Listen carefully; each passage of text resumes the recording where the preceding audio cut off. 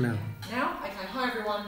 So we are back this weekend with the Fusion 7 Mystery School for the Fusion 7 Healing Transformation series.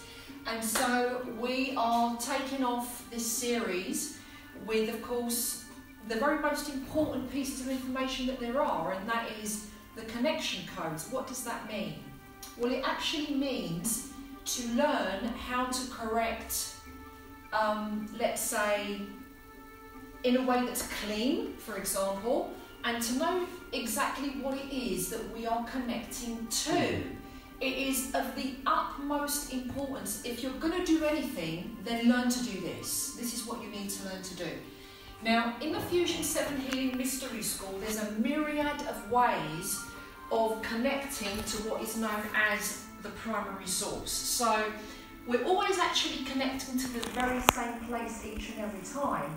But what we're learning today is the different roadmaps and the various approaches and ways that we can do it, because we all do have favourites. Some appeal to us more than others, there's that. And then some will say, oh, this approach, this highway, for example, is a lot more powerful than that one. But all it actually is, it's a matter of resonance. So it is, what is the most compatible for you? So what we're doing today is, first of all, learning how to connect, learning what we are connecting with, and doing this experientially, and also finding out what it is that we can heal once we've made the connection. However, I must say that the connection in and of itself is healing. Δηλαδή, το ίδιο το connection είναι θεραπευτικό. So even if you weren't to do anything, even if you weren't to ever do anything else with us, just the fact that you are learning these different connection methods is going to yield a healing effect for you.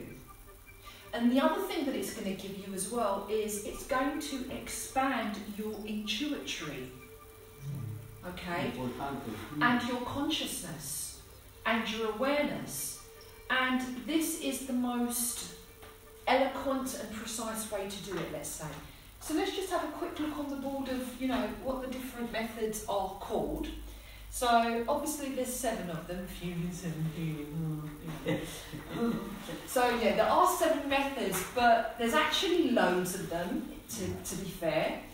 And I'm always developing new ones as well. So what I've done is made a compilation of 7 of them for you that you can enjoy on this day, and that you can take away with you. It's all in your manuals. You can take it home and use it to practice with, so you can get a good, clean connection, so that the information that you are getting from that connection is actually more precise and targeted. Okay? So the name of the 7 connections are, the first few are related to brain waves, and then the last few aren't necessarily. All right? So the first ones are the delta brainwave, the lambda brainwave, the epsilon brainwave, and then from 4 and after that, we've got the different methods for us. Okay, so we've got the alchemical, we've got the jamais vu, we have the trance, and we have the solfeggio and Schumann frequencies.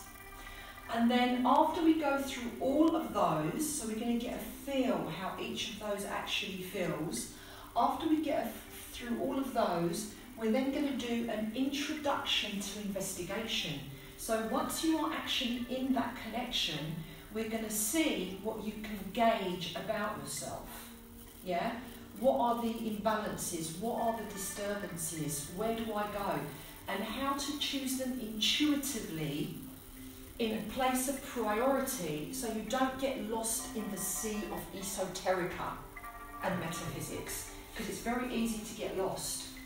So the other thing that we're going to learn today is how to do things in priority. So you've done that, tick. Next in priority, this, tick, next. So you learn to work more clinically correctly. If clinically is the correct clinical term to use, I'm not sure. Anyway, so that's going to wrap up everything for this day, and tomorrow we're going to be here again, where we're going to explore extensively how to work and heal the harmonic focal points or the chakra systems. I'll see you tomorrow.